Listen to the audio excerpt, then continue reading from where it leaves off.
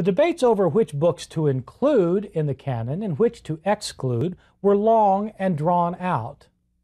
The matter, in fact, was not decided for centuries. This comes as a surprise to many of my students who simply think that the New Testament appeared one day soon after Jesus died. But in fact, not only were the books written decades after Jesus' death, but they weren't considered scripture for a long time after that, and they weren't collected into a canon for a long time after that. The debate, as I've indicated, went on for centuries.